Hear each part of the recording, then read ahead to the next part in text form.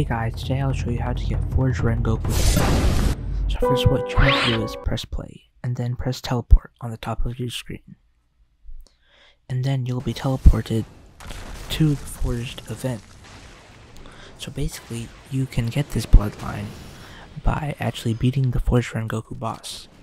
And a fast way to beat the boss would actually be to use powerful bloodlines such as Rengoku, Tengoku, Sengoku, and other bloodlines and moves that actually take a lot of damage.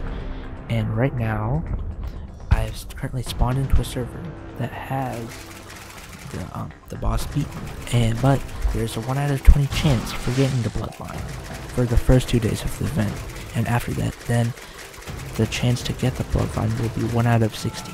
So make sure to get it while you can. And I currently cannot find anybody who has Forged Rengoku, so if you do have it, then please DM me on Discord so we can showcase it. And yeah, thanks for watching and please subscribe.